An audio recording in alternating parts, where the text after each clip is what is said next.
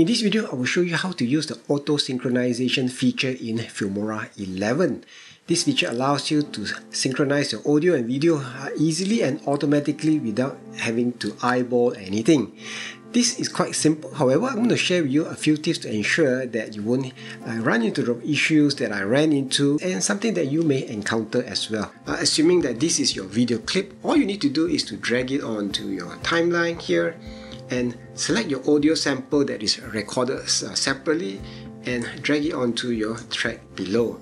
Next, all you need to do is to make sure that you select both, right click, go to auto synchronization, and Filmora will do its magic. And the tracks are perfectly synchronized. Let's take a listen. The lazy dog. The quick brown fox jumped over the lazy dog. What are some of the things that can trip you up? Number one, you have to ensure that your video here is loud enough. Otherwise, assuming that this video source is loud enough, however, your camera is too far, then it can't capture the sound.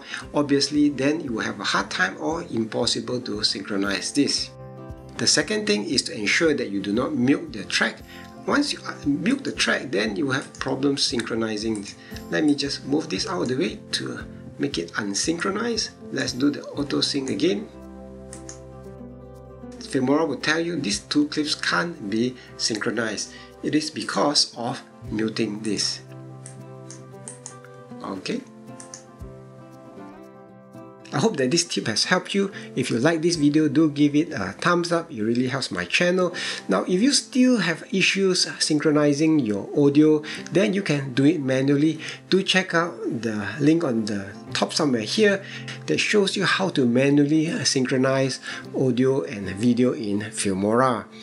Do check out what's on the screen as well. We show you the next tip on using Filmora. Mic check, mic check. The quick brown fox jumps over the jumps.